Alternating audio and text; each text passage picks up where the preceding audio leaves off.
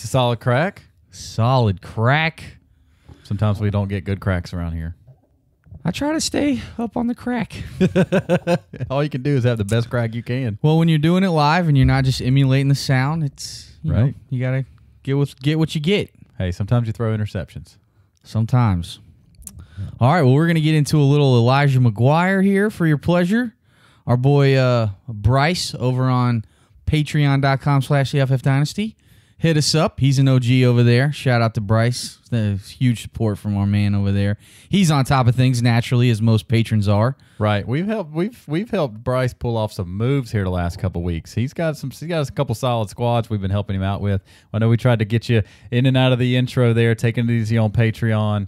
But again, we appreciate all of the guys that have jumped over there to help us out, contribute to this fund here, keep this thing rolling, keep the good times going. Every week it grows, and if you're not over there getting it in over there, you're missing out. You are missing out. And there's a bunch of people getting it. For the $5 or more that you might want to give us, it's the value, I think, is unprecedented. The guys that are over there, that they hit us up and say they appreciate all of the attention and the time that we put in with the hitting people back pretty dang quickly with trade offers that might be sitting on the table for you.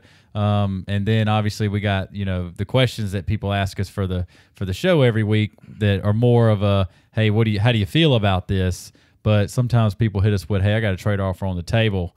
Instant trade reactions from us is pretty cool for not very much money. Right. Well, there's a community page over on Patreon where you can basically post anything you want as a patron. You can ask, and that's where we're getting a bunch of trade questions from. And then every week we hit up everybody with a post asking for ideas or topics, things you want to hear about on the show. And if it's a good one, we'll bring it over here to the free show, which is kind of what we're doing today.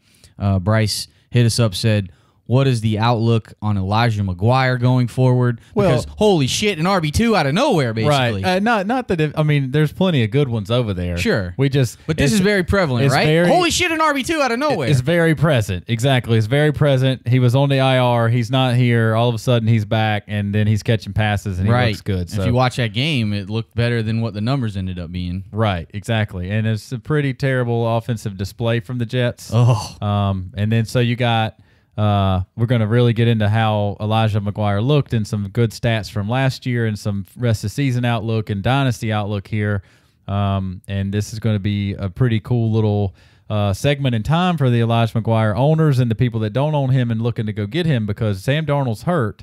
So struggling Jets offense, Sam Darnold's got a walking boot and he's probably not supposed to play this week. And if you got the veteran coming in, if McCown comes out there slinging the rock all over the place, I'm not saying it's definitely going to happen, but that's what he did last year. If he comes out there slinging the rock all over the place, you might have this 1 week or two. I don't know how long the absence is going to be out of Darnold from his foot, but if McCown comes out there slinging the rock all over the place and Elijah McGuire looks good, we might have a very limited window here to go and put Elijah McGuire on your roster. I'm not saying that's going to happen. I'm just saying that could happen. And then going forward, the Jets looks like, excuse me, if they struggle the way they have been for the next couple weeks as the doldrums of the season comes around for a struggling team, then Elijah McGuire may not necessarily blow up. So your buy window may be wide open for 2 months. We don't know. Sure. But as we talk about him, I think we're going to make a pretty decent case for why you should go pick him up for what he can do for you. Maybe not necessarily this year, but this is Dynasty. Right. And grabbing him now before he puts up too many PPR numbers is the key. Right. And this is Dynasty, and that you set that up perfectly because it is the Jets, and I don't know how excited you are about any of those players right now. Exactly. But, I mean, this guy came out of nowhere and got you dang 10 PPR points, and I know plenty of teams and rosters that are just praying for some RB2 help right now. So he's kind of like maybe can help you out some, moving forward. But let's check it out. So you mentioned Dynasty, right? There's obviously Dynasty. Bilal Powell, who's been a staple in the New York presence for a while. He's on IR, and his contract is up. Okay. So he's out of there next year. Crowell just signed a 3-year deal. A banger. So he's never really been much in the passing game. Even though he did get a preseason, he started out wide and caught a slant in the preseason and made some noise with it. And then you're like, okay, well, maybe they – but really what we saw out of Elijah McGuire this week, those were his plays. Right. Elijah was definitely lining up out wide. He had a nice play last year, lined up out wide, one of the highlights, and multiple times he was lined up out wide in this last game. This week. That's what I meant. I'm sorry to take off on a tangent on what you were talking about with old boy over there. Well, see, and Crowell is underrated in my opinion. He is. He underrated. Deserves some more. It's not his fault, right? No. He's a little banged up now. He's got a foot injury, and it's. I think it's showed on the field. He's not quite as explosive as he can be because he could pop off some big runs, and he's not the worst in the passing game, but he's definitely not a savant. Well, it goes back to it's kind of those. It's the funny joke that Casey likes to make is he has hands, right? You know, so like.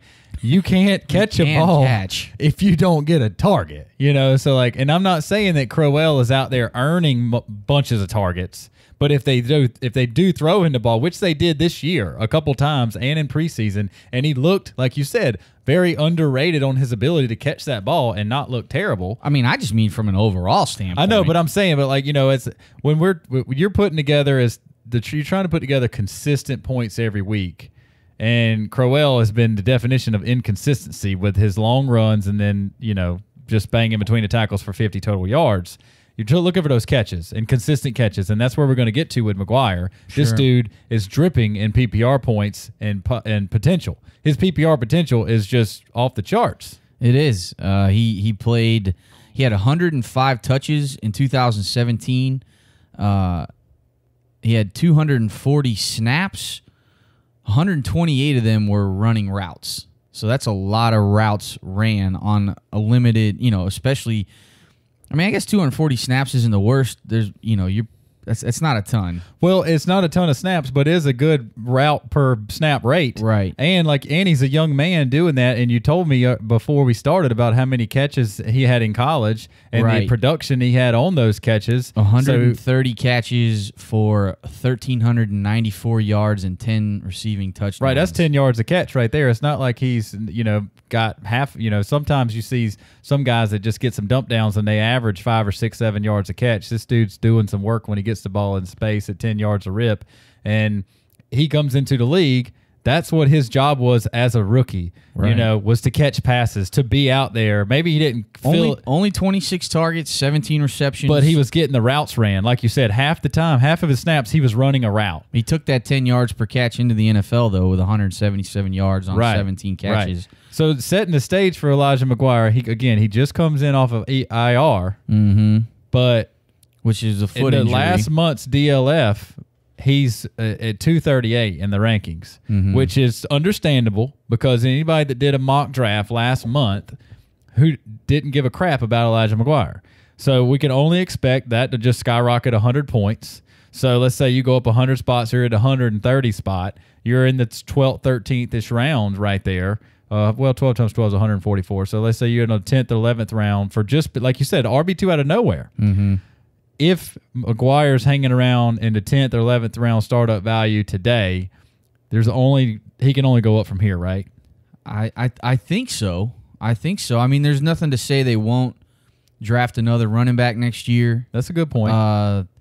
Crowell's the kind of guy that needs the volume. He kind of gets better as the game goes on. He does, to me, present some of an issue, but we're really focusing on the PPR floor here, which I think he looks great running the ball as well. I mean, anytime he's got the ball in his hands, like he's fairly fast. He ran a 4.52 at the combine.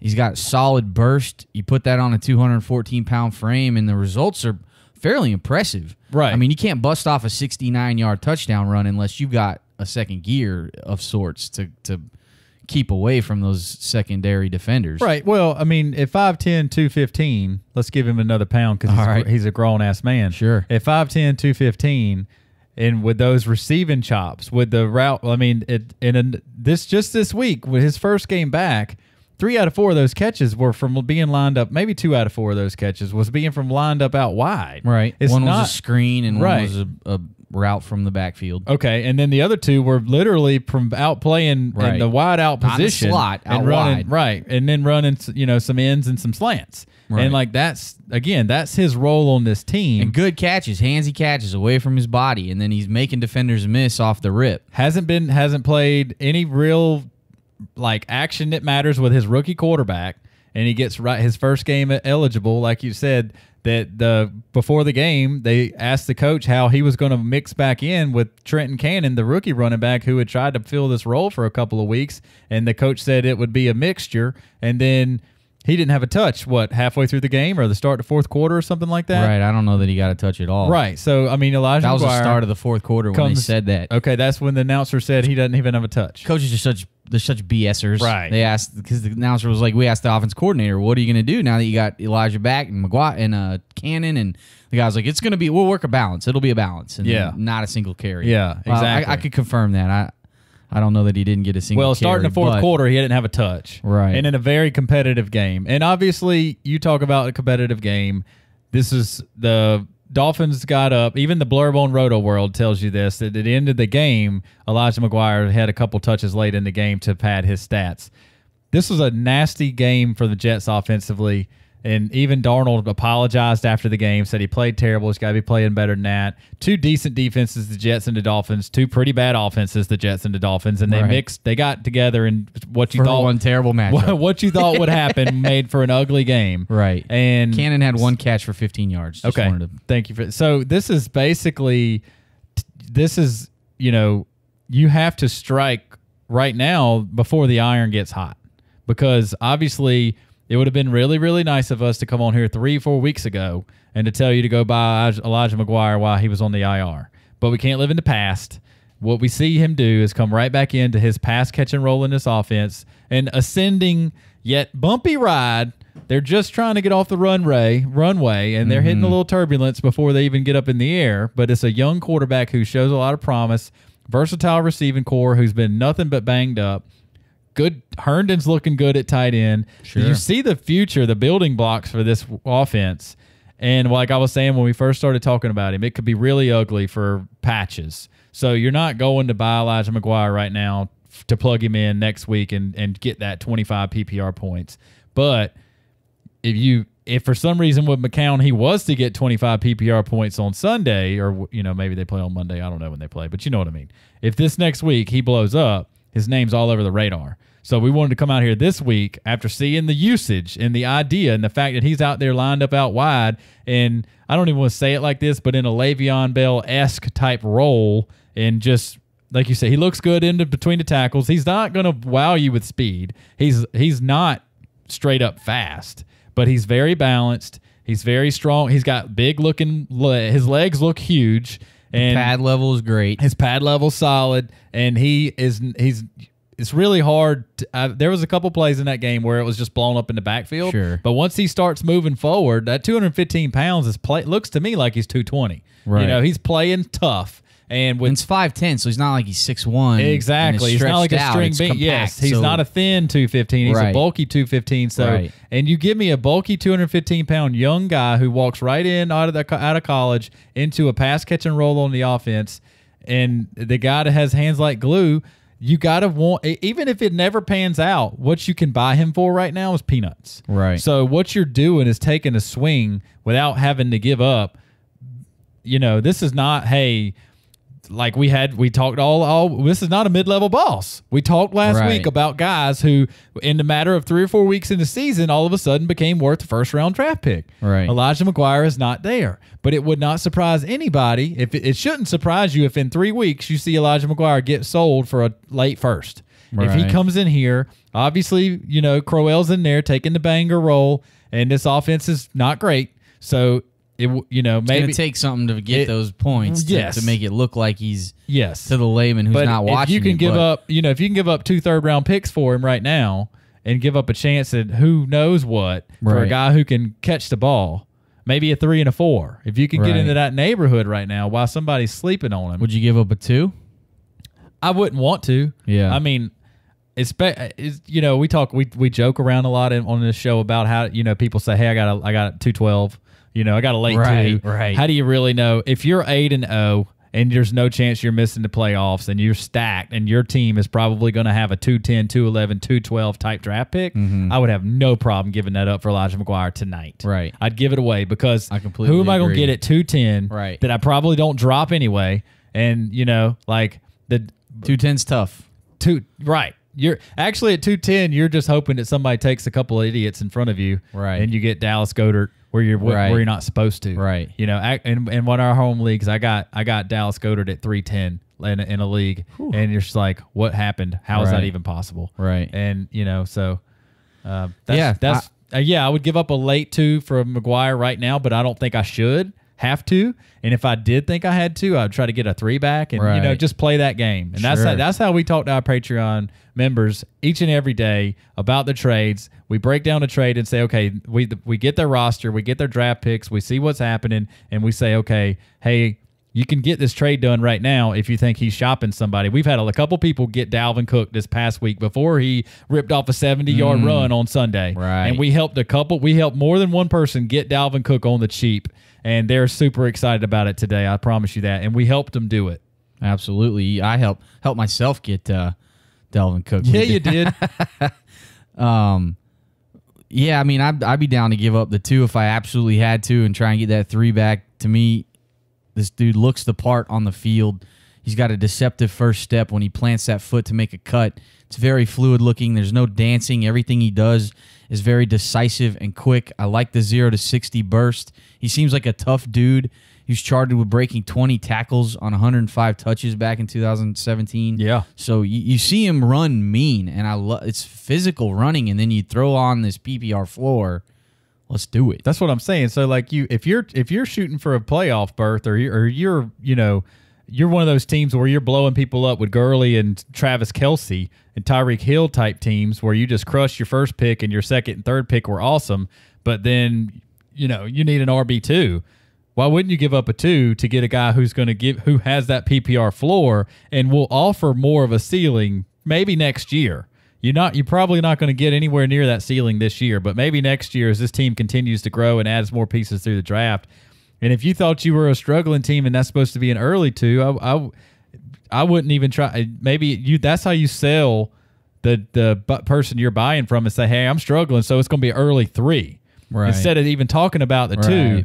Instead of trying to trade away a late 2 on a championship roster, if you got a bad roster, you're going to say, hey, I'm a bad roster. This can be 3-1. And you can do some things with 3-1. Remember that guy that got so-and-so at 3-1? Exactly. So you can do damage at 3-1 if you make a smart choice. You probably got a 1 out of 4 chance of getting somebody good. But that's why you want to trade him for Elijah McGuire. Right. I completely agree. Let's go ahead and wrap this up. We're going to go to break real quick, and we'll be back with more Married to the Game for your pleasure. You okay? We good? Yeah. We good here? We're going to break.